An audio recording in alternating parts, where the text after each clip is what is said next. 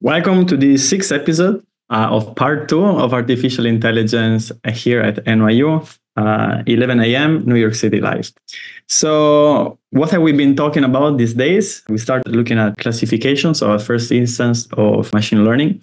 We saw in the first lessons a model-based type of classifier where we were learning a joint distribution probability of a random variable. And then we were using that joint distribution to ask questions about posteriors, like about conditional probabilities, in order to make a decision. We could actually move in the log space, and then we were summing these negative numbers. And then to pick the winner, we didn't even have to go back to the probability realm. This log space is very convenient. Moreover, the multiplications were converted into additions. Then we move forward to the kind of, I would say, non-model based, where we were learning directly how to perform a classification task. For linearly separable data, we saw that the perceptron was learning these weights, which were eventually going to converge to a specific solution to those points. And so it was able to find a decision boundary, which was able to separate these points that were linearly separable.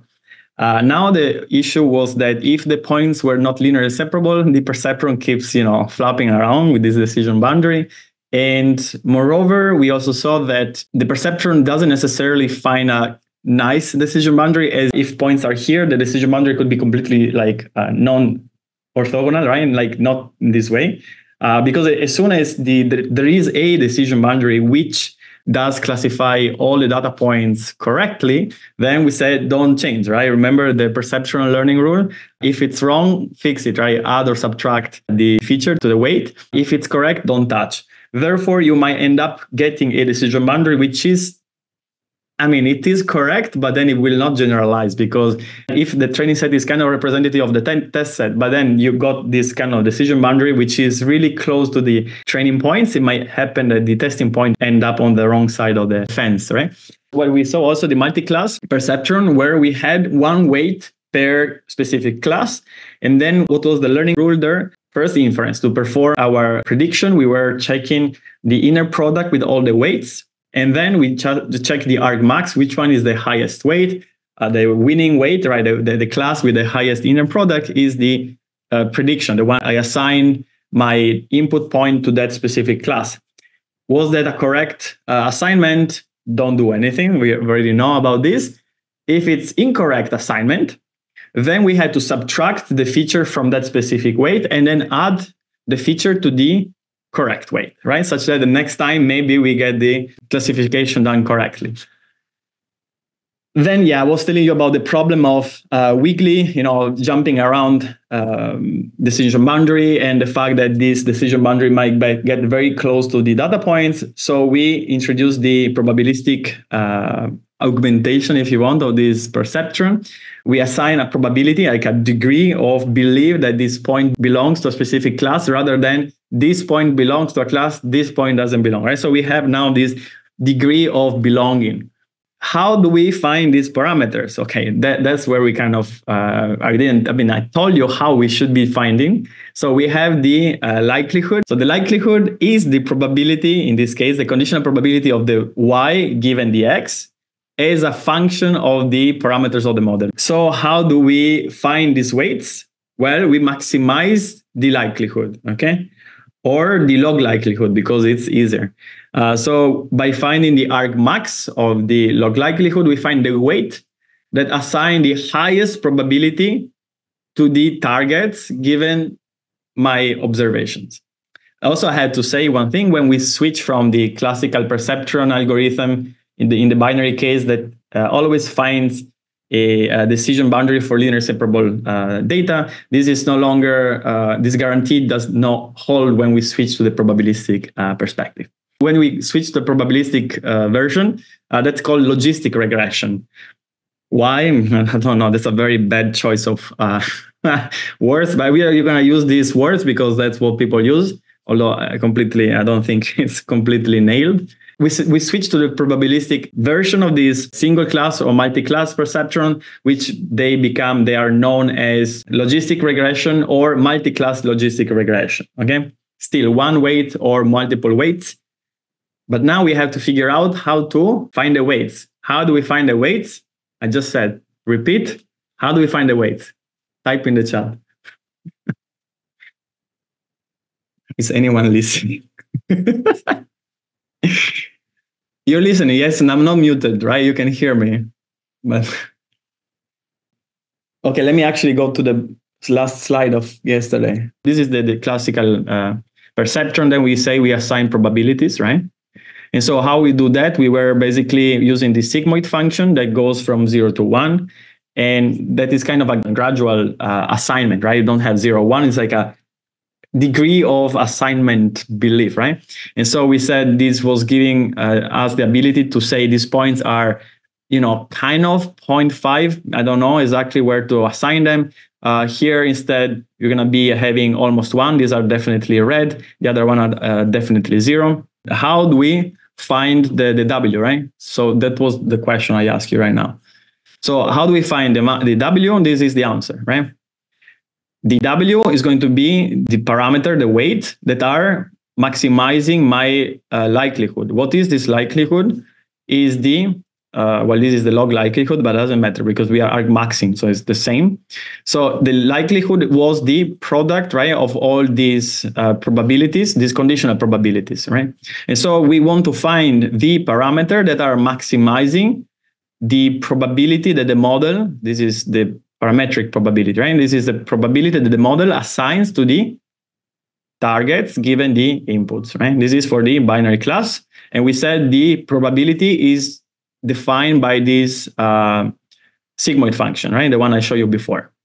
And so we had to find the solution to this maximization problem. Are we understanding? Are we following? Yes, no? Yeah, okay, good. Complain if you're not following, right? As usual, because I don't know how much you follow. Talk back, otherwise I don't know how fast or how slow I should go. So here we were also mentioning the fact that this thing here, what is the problem with this thing, right? This thing assigns a lower probability to this guy and to this guy, right? Whereas this decision boundary assign equally high probability to all these points. One can say, oh, it is lower for this one, it's higher for this one. Yes, but we are actually considering the log probability, right? So if you are considering the log probability, if you get like a smaller probability, you get a much negative number, right? So this is the decision boundary that is maximizing the probability that the model assigns to the labels for these data points. Okay. And then we saw the multi-class case where we were having one weight per class. We were doing the multiple inner products. And the prediction was the argmax of these multiple inner products. These are the location where the inner product is the maximum. How can we convert this inner product, these scores, into probability? Then we saw we can use this kind of formulation where we take each of these scores, we take the exponential and divide by the sum, such that if you sum the 3, you're going to get 1. Each of these things is positive, right? And this is called, these are the original linear activations, and the right-hand side, I call them soft argmax activation. Again, and people outside this class will mistakenly miss to use these 3 letters here. Why is this important? I'll tell you next lesson. I know I've been telling you, postponing, but it is important. The question was, how do we find the best weights? Find best weight, we have to, this is the same equation as before, nothing changed. What changed? The expression, how we parameterize this probability, right? What is this probability? In this case, was this, again, the exponential of the specific class divided by the sum of all exponentials. Again, there is a coldness here, which we don't care, right? For now. So again, forget about the coldness for now. I just put it there because, it might be helpful for your programming assignment number 4. Okay, but I explained to you, don't worry.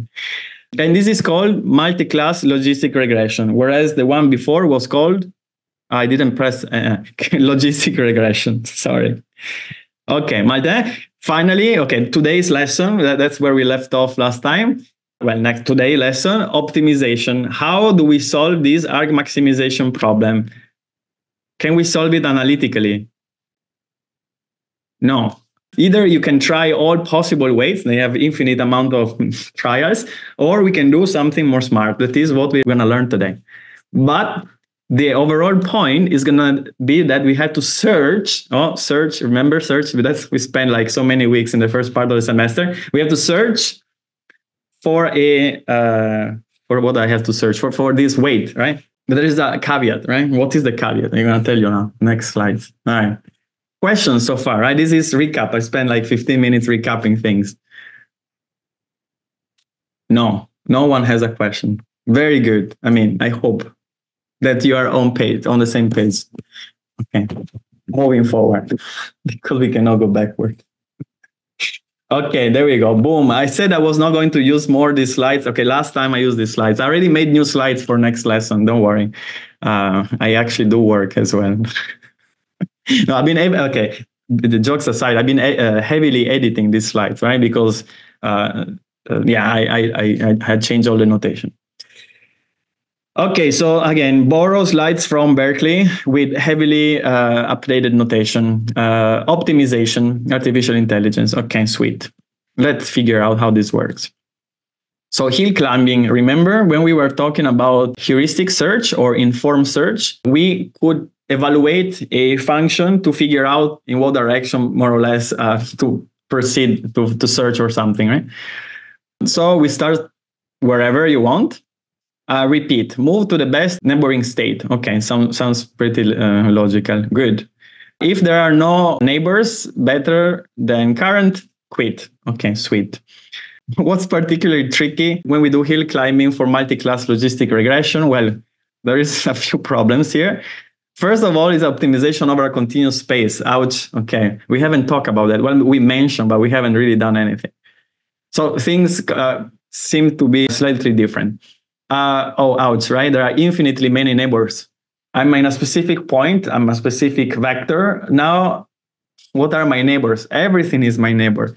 That sounds kind of daunting right now. So how to do this efficiently? Well, actually, it turns out that since this stuff is continuous, right? The space is continuous. We have a tool that we didn't have for discrete spaces, which is going to be very convenient, which is going to also tell us in what direction to go uphill. Okay, let's figure out how this works.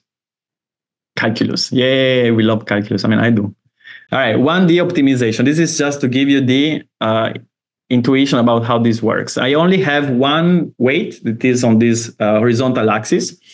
And then on the vertical axis, I'm going to be plotting my G function, which is the scalar function, like a function which we'd like to maximize, right? Because, for example, this could represent our log likelihood or likelihood, for which we would like to find, what do we want to find of our likelihood, log likelihood?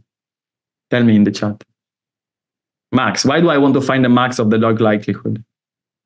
Well, I want to find the location of the, yes, correct. Why do I want to find the location? Yeah, because that location would be the location which assigns the highest probability to my y's given the x. Okay, good. So we said in the hill climbing, we start wherever, okay, like there.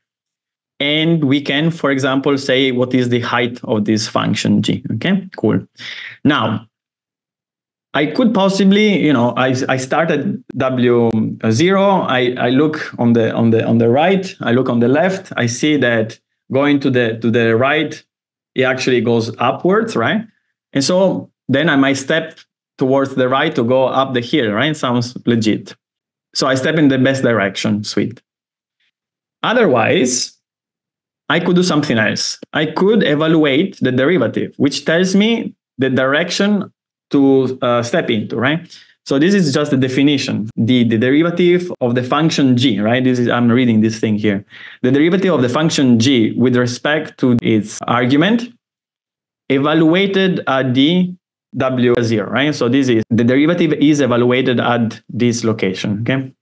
So this is simply the limit of looking at the right, looking at left, take the difference divided by 2 times the difference, how much space you look right and left. And we find that for G, that if G has a closed form and whatever, we also have like the tables to compute these derivatives. All right, both options work in 1D. In high dimensional space, it's more complicated because if I am in 2 dimensions, I have to check now for two directions, right? I had to sum one step in one direction. I see it goes up and down. Okay, I check the other direction, goes to. If I go 3, 4, 5, so on, I have to check so many directions and see whether the function goes up and down.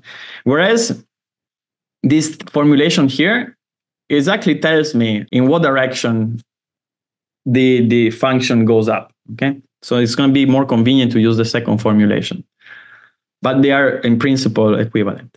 Just one takes more. Okay, so 2D, now it becomes a little bit more appropriate towards what we are trying to do. We are actually much higher than 2D, but more than 2D I cannot draw on a screen, right? Because, okay, screens are 2D.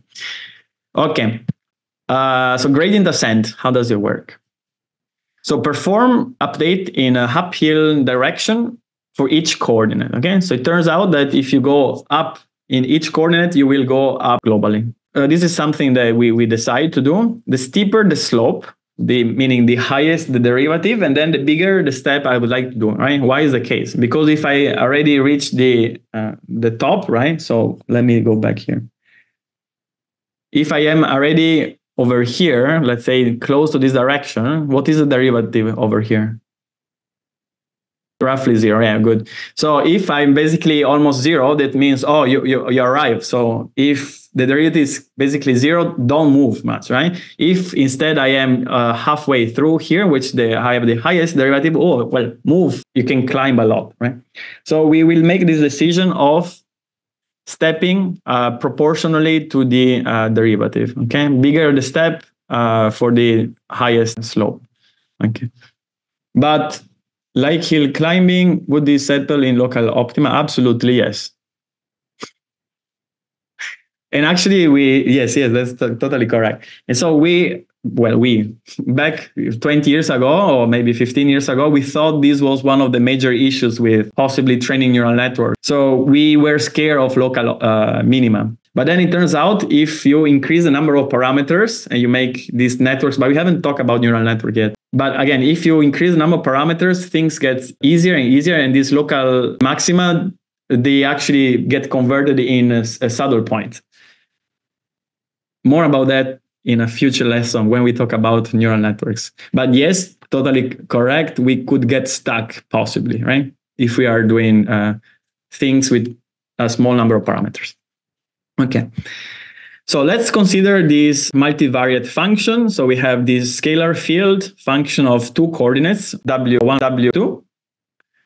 And we're going to be performing the following update, right? So this is this function here. The G is the height of this thing here. And the the more yellow color, the highest the height, right? So it shows you the height in 3 ways here. One way of seeing the height is to see how high this picture is. But since it's a 3D picture on a 2D screen, it's a bit hard to understand. That's why there are colors that are showing you the altitude, basically, of this function. What exactly is the G function on which you are performing gradient descent? Currently, just made up functions. Eventually, it's going to be the log likelihood we mentioned before, right? So our objective from the previous deck of slide is to find the weight that is giving me the highest probability for my observed data point, right? That's the ultimate goal that we're going to be doing in a few minutes. Currently, I'm just coming up with, in this case, a quadratic function just to make things, easy to understand and digest first. Raul, does it make sense? Yes, no? Yeah, okay. No, Lisa, Raul, hold on, I'm talking to one person. This is going to be my scalar function. What's a scalar function? It's a function that maps, in this case, 2D coordinate, the one that moves up and down this direction, the one that goes up and down this direction to an altitude. Again, the yellow is high color, the highest, the blue is the lowest point. This is the shape of the function. If you move around, let's say this direction, you're going to be going up. It's like a parabola, right? You go up and then down, boom. If you move around this direction, let's say we go here and go up and down. Also, this is a parabola. Moreover, you have here some level lines, which are, again, drawn with the same color of the altitude, telling you if you move in the W space, right? This is the W space in two dimensions. You can see that moving towards the yellow area, you're going to be basically moving to the top of my G function, right? If you're moving towards the blue area, you're going to be basically falling down, right? So we may use usually this representation in the W space, where the altitude is represented by the contour line, right? Basically. So we were considering this function. I just show it to you, and the following update. So how do we go uphill? Well, for a specific initial W1 update, so this means gets, right? This is like a assignment in code. W1 becomes W1 plus, this is a partial derivative, right? So this is the derivative of the G with respect to the first coordinate evaluated at the current W1, W2 point, right? So this is actually a point where we currently are, and this is the partial derivative of this function with respect to the first coordinate. Why is the case, right? Because if the derivative is positive, then you want to follow that direction, like you want to sum that direction to move in a higher direction, right? So let's go check on the picture, right? The axis here is going to oriented from left to right, right? So at this location over here, what is the derivative, negative or positive? Along W1, this is W1. Positive, right? So if the derivative along this direction is positive, then I want to go up to this direction, right? To the right side of in W1, right? Okay, both are positive in this case. So this is for the first coordinate, and then for the second coordinate, do the same, right? So the second coordinate will be updated by taking the current value, current position, and then some fraction of the partial derivative of my G function with respect to the second coordinate, evaluated at the W1, W2 location. So now we are looking at this derivative. Is this positive or negative? Look at the axis, right? So this is the negative side of the axis. This is positive side of the axis. So both of these are positive derivatives. So eventually when you do a step, you're going to be stepping basically really actually upwards, right? If I'm here, I will step up this way. If I am basically on the other side over here, I will step this direction, right? So I will step to the right side. So in this case here, the derivative with respect to the W2 over here would be negative, right? Because it goes down when I increase W2. And so in this case, I would like to come back, right? But then we just sum the derivative. The derivative is negative. I sum a negative number. I come back, right? So I'm here. I move to the left. I'm over here on the negative side of the derivative. I move to the right. Are you following, everyone? Okay. Does anyone not understand what's going on? Okay. I move forward. So basically, we sum to our W this fraction of the derivative such that we can move to a highest point. Instead of copying this for as many indexes as I have, I can just use a compact notation. So this is going to be a vector notation where I just simply say my vector W becomes W plus a fraction. And this is going to be the symbol that represents like this nabla W, G, W. This thing is a vector that collects all the partial derivatives. And this is called a gradient. But anyway, the point here says that instead of just writing one expression at a time, I just write all of them, becomes all of them plus a fraction of all the partials computed at the partial with respect to the one, the second, third, and so on. But this was maybe too high level. Therefore, I created this additional slide. So in this case, I have my G function of two variables, W1, W2, that are my two weights, for example, directions. It's going to be the sine of the first weight plus 1/20th times the squared second direction, okay? So this is going to be my G, right? My G function over W1, W2 looks like that. Over W1 looks like a sine function, right? Is the graph on the right, the G graph? It's written over here, right? The G, W. Did I answer your question? It's written on the slide. So this G function, right, is here, over here. I just use the W, the bold W, to express these two coordinates, right? So if you see along W1, it looks like a sign. For 0 is 0, then it goes up, then it goes down, then around 2 pi, it keeps going, it goes back to the original 0, right? And so on. And then if you look at the W2 coordinate, it looks like a parabola, okay? It goes up. I mean, very open parabola. I put at 1/20 here, such that it's going to be very flat. I'm a little confused. Let me see. Since we were updating the weights using perceptrons before, which means we have a final weight function after training perceptron. Why do we still need to update W here? Is this weight something different than we used before? So perceptron was a binary classifier. Then we move from a binary classifier to the probabilistic extension, the probabilistic augmentation, how we can call this thing. Like from the binary classifier, which is either telling you 0 or 1, we switch to the probabilistic version. And then to find the weights for the probabilistic version, we had to do the maximum likelihood estimate. We had to figure out what are the weights that are giving us the largest probabilities. So the perceptron doesn't require this stuff. Whenever we switch to the probabilistic model, which assigns to the point a probability rather than simply the binary option, then we need to use gradient ascent. Okay, sure. But do review the previous lessons, right? You have all the recordings. If things are not clear, I mean, if you need to listen to the things, what I say multiple times, you can just rewatch the lessons. All right. The perceptron algorithm itself gets the weights vector, but for the probabilistic case, we compute it. The perceptron, I mean, you did the homework assignment. You start with some weights, and then you have to update the weights with the perceptron rule.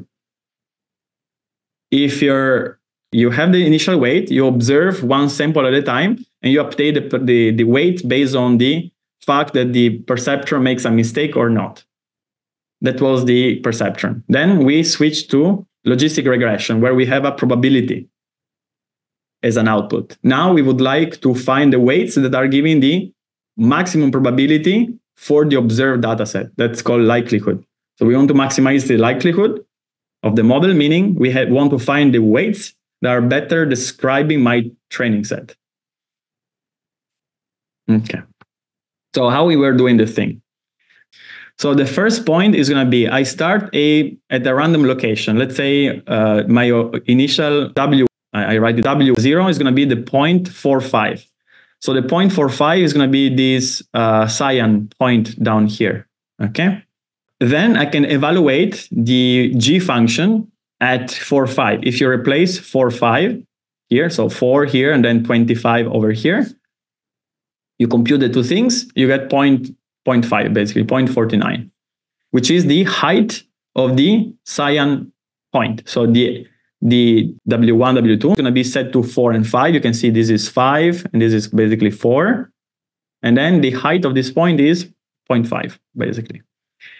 Then I can compute the partial derivative of this thing with respect to the first component, which is going to be cosine of W1. I compute the partial derivative of G with respect to the second component.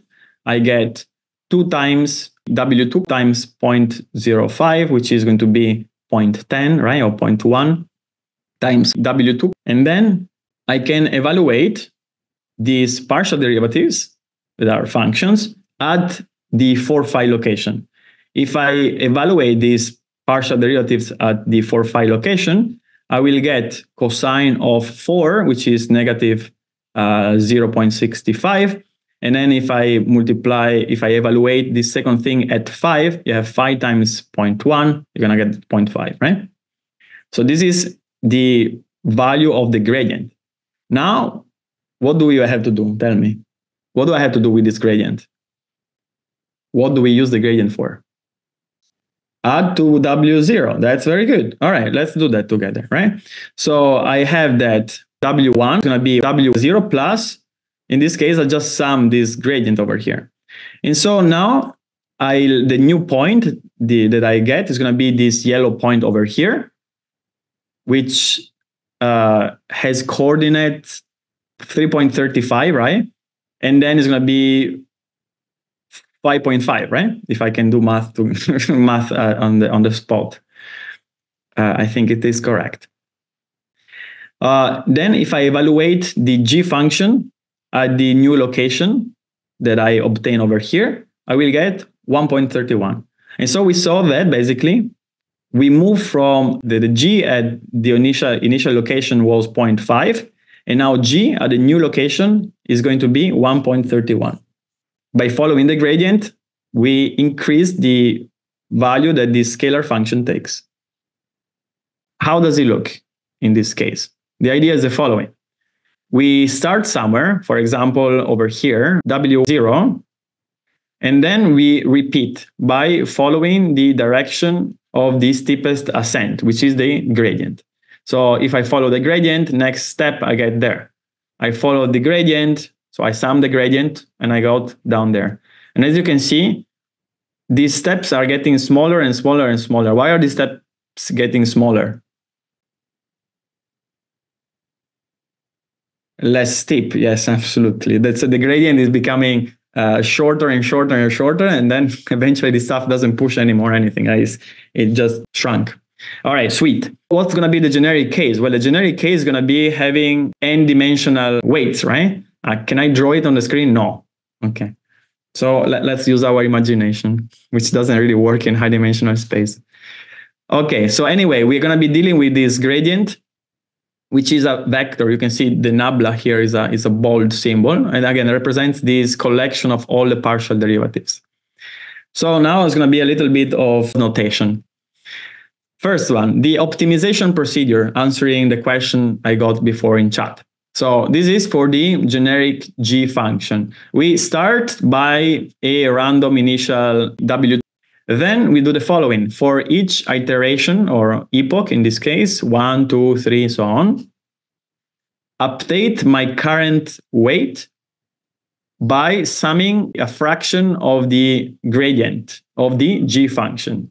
So what is this fraction I'm talking about? So this is called the learning rate. So what is this learning rate? This is how much proportional, like what is the scaling factor you want to use to modulate the gradient. So the learning rate, tweaking parameter that needs to be chosen carefully, right? Why? Because if you step too large, you might overshoot and you end up on the other side of the space. If it's too tiny, you don't move, right? So you have to figure out what is the appropriate learning rate. How to do that? Well, it's an empirical question. So how do? We try multiple iteration, but more or less, it should basically account for 1/10 to 100th of my weight, right? So the update should be, again, changing by 1 to 10% my current position, more or less. Such that if people will change this G, but then you still use the eta proportional to the weight, doesn't matter, right? Otherwise, if one takes this G multiplies by 1,000, then you get this term that blows up, right? But again, if this is just, again, makes sure the step is proportional to is a fraction of W, then it's all good. So the learning rate is hard-coded, yes. It's a hyperparameter, which you can play with, okay? Many things you can play in machine learning, one of which learning rate. Then there is learning rate scheduling, and there is a simulated annealing. So there are many ways of figuring out these parameters, and there is science about it. There are heuristics about it. There is a lot of tweaking. Machine learning is a lot of tweaking. Okay. All right, batch gradient ascent. So this is the actual thing that we do that is making is one-to-one translation of what we covered so far. So we would like to do this gradient ascent, which we name it batch in this specific case, but for now, it's just going to be gradient ascent on the log likelihood objective. So how does it work? So I just replace G with this thing, right? So before we were arg maximizing G, and now we are still arg maximizing G, where G is the sum of all the logs, right? This was the log of the product of the P, and the product and the log, you swap them, it becomes summation, the logs, so sum of the logs of these Ps. And this is a scalar function, right? So this is a scalar number. You take the log, you're going to get negative number, right? Because these are from 0 and 1. Then you have a bunch of these numbers. But it's not just number, right? These are functions, right? Remember, we got the two options for the logistic regression. We had the sigmoid, and then for the multi-class, we have the soft argmax. So first, we say we initialize with this random W second for many iterations, so epoch 1, 2, 3, and so on. Update my current W by adding to it a fraction of, I took out the sum from the gradient, right? It's a linear operator. The sum of all these gradients, right? I put the gradient here. The gradient can be flipped, right? With the sum, we don't care. So you have the sum of the gradients of all the log probes. And so this is exactly what we were doing here, right? I just copy, I just change the symbols. So here we are saying update the W by adding to it a fraction of the gradient of the G function. Now I say the G function is this sum of logs of probabilities, right? Sum of log probabilities. How do we determine where the epoch ends? In my previous knowledge, an epoch is equal to one pass through the... Oh, no. So this is the batch gradient descent, okay? So I'm getting now to this point. So give me like 10 minutes. If I haven't answered your question in the next 3 slides, then ask this question again, okay?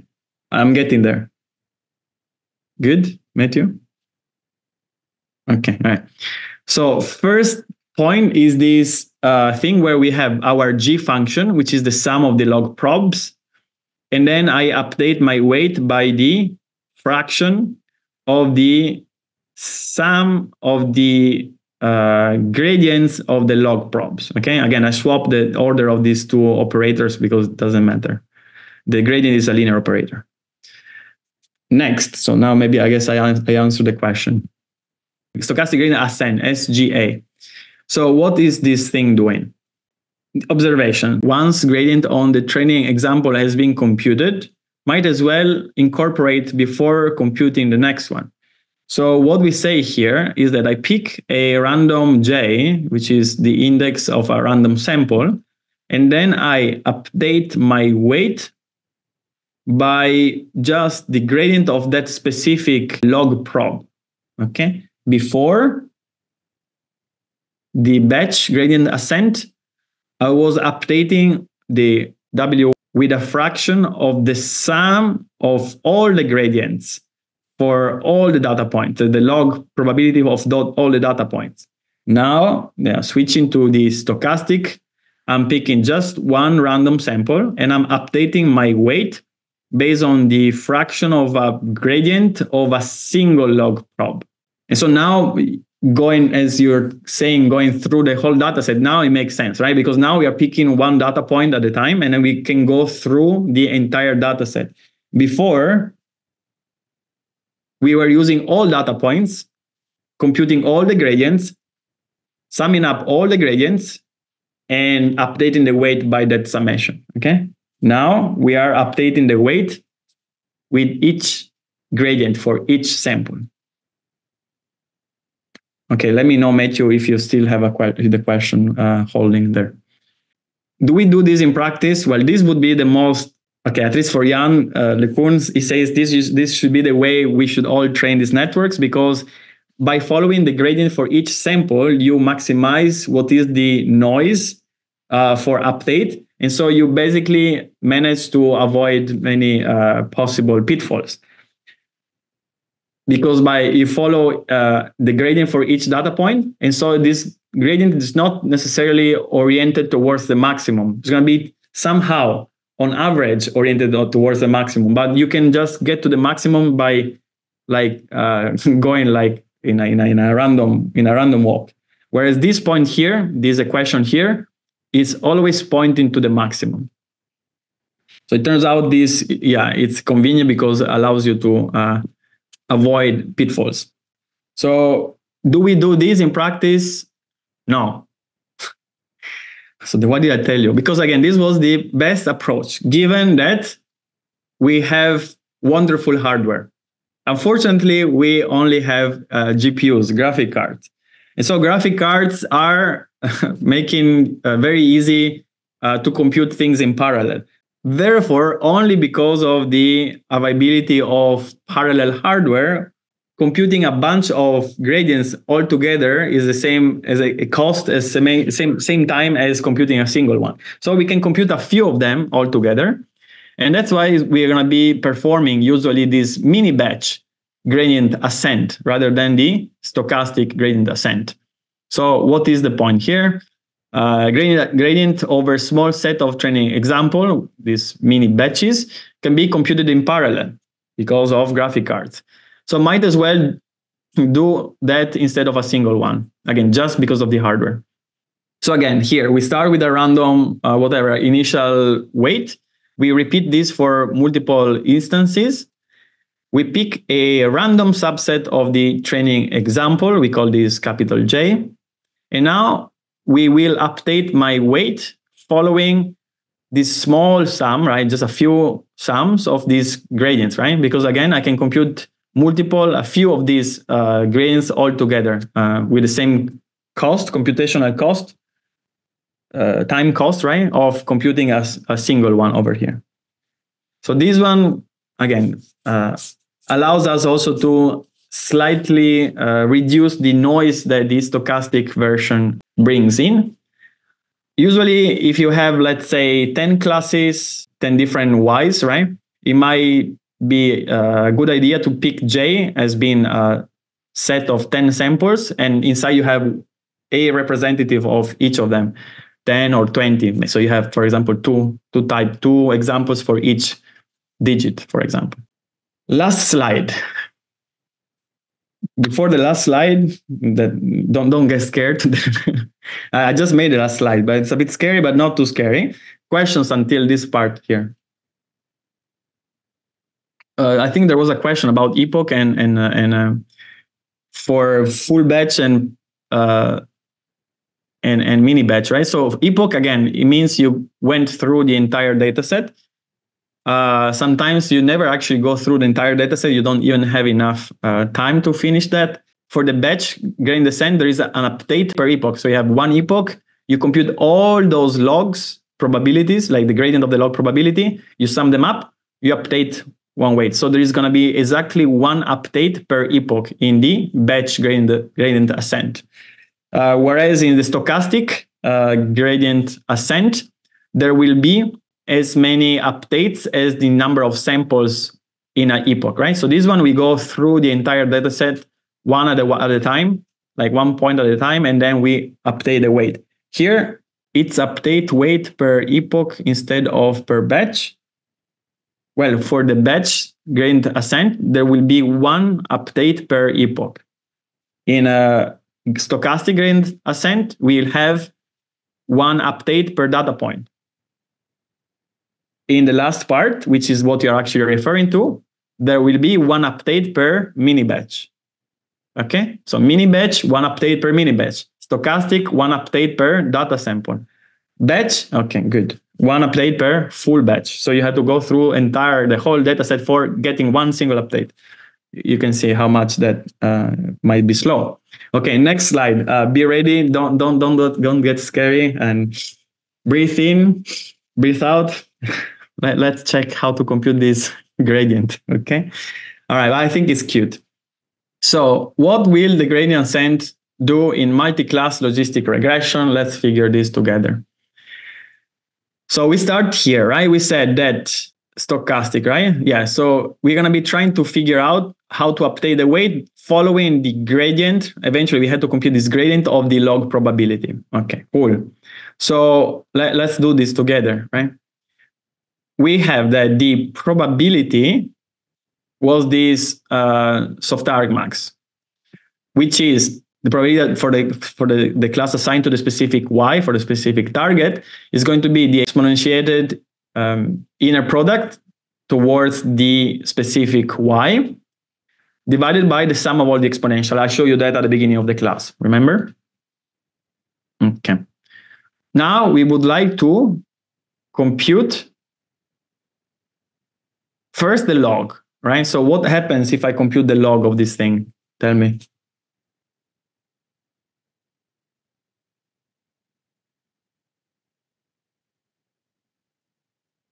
First of all, it's a fraction. If you compute the log of a fraction, you're gonna get the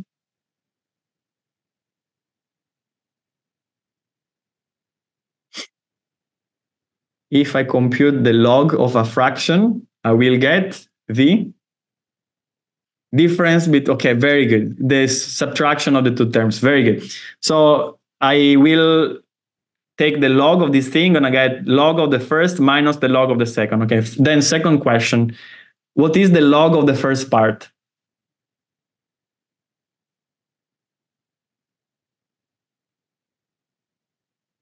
What is that? Oh yeah. See, exactly. Ethan, I got you. Sorry. Yes, the log of the first part basically removes the exponential. Very good. So you're gonna get just this one. How about the second one? I don't know. So let me write what you just said. Yes, I understand that, but I didn't understand your answer. Yes. All right, so let's take the log. We're going to have the difference. The log of the first thing simplify with the exponential. The log of the second thing doesn't simplify. And then I'm going to have a gradient in front of everything. Okay, so it looks like this. Let's see whether it is correct or not. I just type it, so it could be wrong. So I'm computing the log of this probability, right? This is the probability log of this thing. Then I compute the gradient. So we said that the log simplify with the exponential, therefore it disappears, and I have the gradient of the inner product for the correct class. Then I had the subtraction, and then I had the gradient of the log of the sum of the exponentials. Okay. What does exp? This is e to the inner product, right? This is exponential. You can write as the Neper number e, right? To the inner product. Does it make sense? Okay. So what happens here?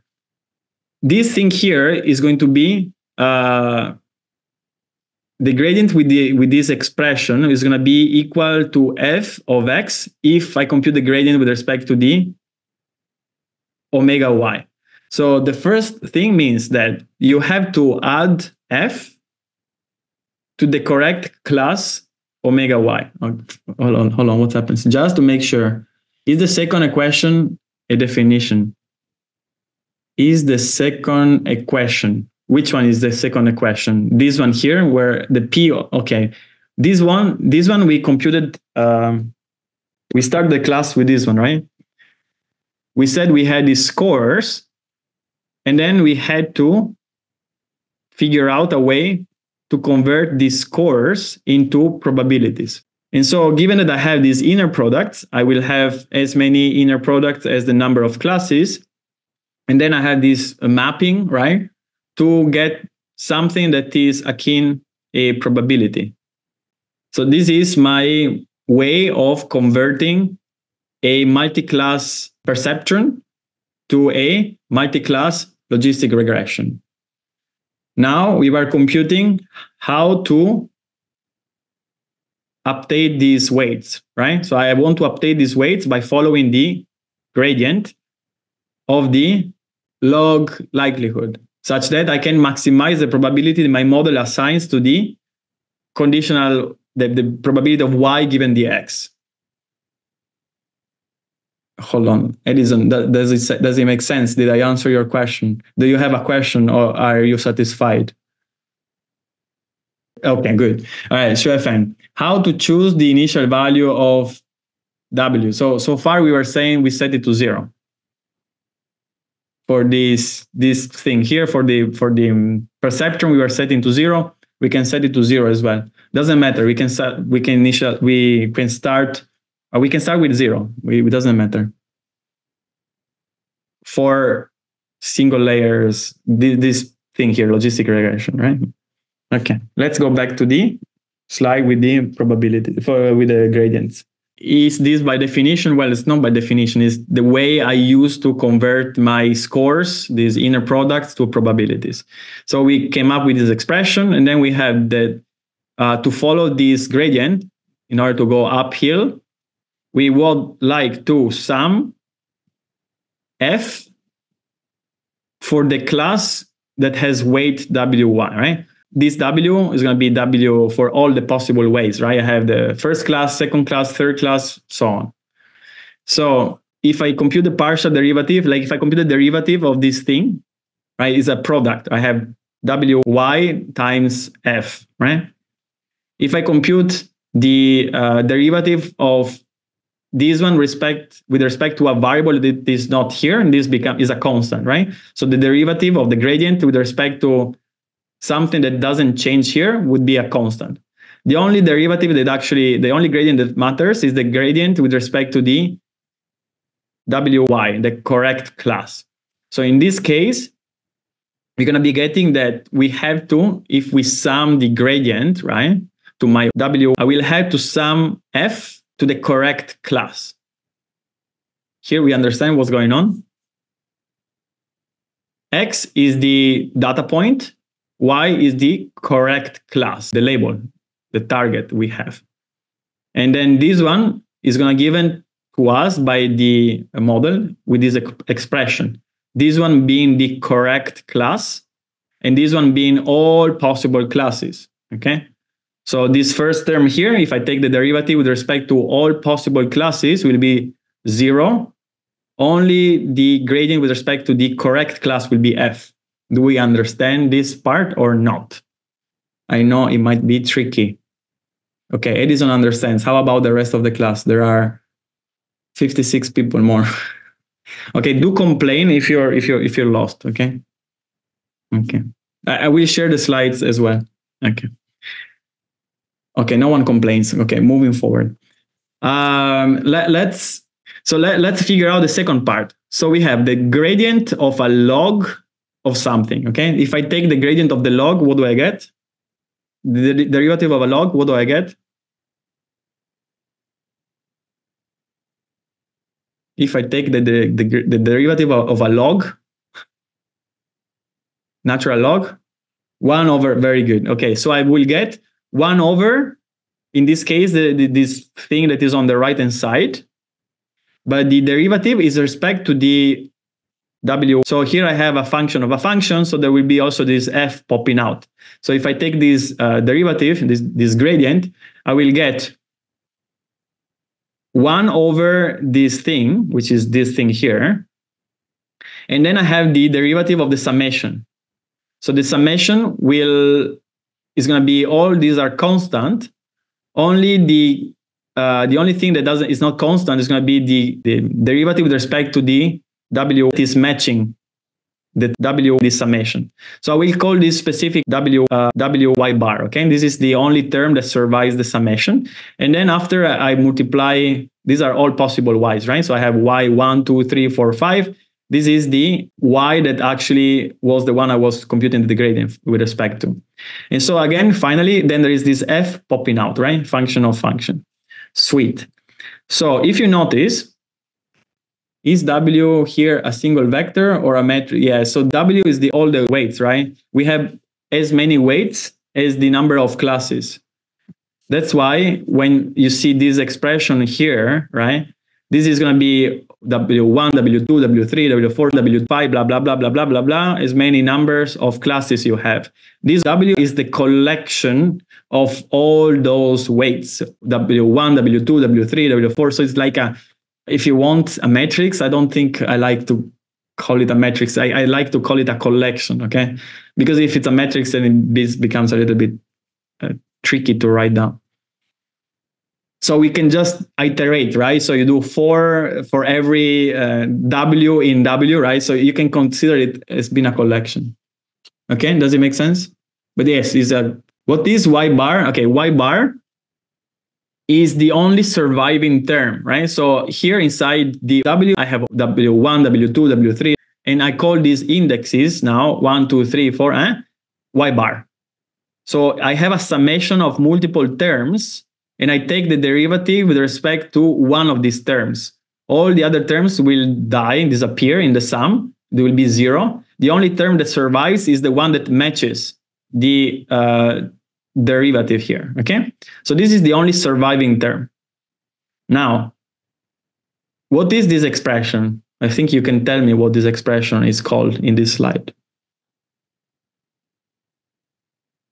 If you look up, that's PW. Yes, that's PW for the Y bar. Okay, so let me write it here. This is PW for the Y bar multiplied by F. So we want to add F to the correct class WY, and then we would like to subtract, right? We would like to subtract for all weights F, but proportional to the probability that the model gives to that specific class. Okay? So for the correct class, I want to add one F, and then I subtract another F, but spread, with this probability coefficient through all possible classes. So if my model gives me 100% the correct answer, I will sum F and I subtract F, right? So if my model is 100% correct, it will only give me 100% the correct answer. I will sum F to the correct answer. I will subtract F from the correct answer. Otherwise, if the model gives me some probability distribution, you will subtract F proportionally to this probability distribution. Remember, this is exactly what we just said in the multi-class perceptron. If you only have the multi-class, you are subtracting to the wrong class, adding to the correct class. Here, I do the same. If it's considered only one class is winning and one is, one is the wrong class, one is the right class, I subtract from the wrong, I add on the right. Since it's a probability, we have a degree of wrongness or correctness. Therefore, I will subtract my F proportional to the probability of being wrong, right? To the wrongness of the specific class. If my model is 100% correct, I sum and subtract the same amount, which means if you sum F and you subtract F, what happens? If my model is 100% sure. I don't know if you can catch what's going on here.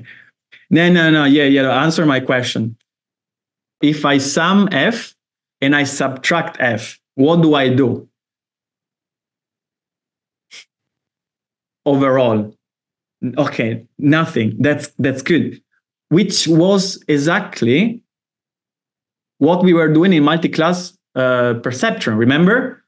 You're good, don't touch it, right? The perceptron rule. Are you good? Don't touch. Are you wrong? Subtract to the wrong, add to the right, okay? Which is what happens here if you bring back the coldness and crank up the coldness, but again, too much. Instead, in this specific case, there is a degree of being wrong, right? Which is, again, the probability or degree of being right, if you want, which is this probability P that the model assigns to each class. How do we learn? We sum F to the correct weight, and then we subtract F to what? Well, we divide this F in parts, and the largest subtraction will be to the wrongest class, right? What is the wrongest class? The one that is having the highest probability. Okay? I hope it makes sense. Just watch this video multiple times, listen multiple times, write down and think through. In the next episode, we're going to see how to compute maybe the derivative for more and more things. Bye-bye, everyone. Thanks for being with us today.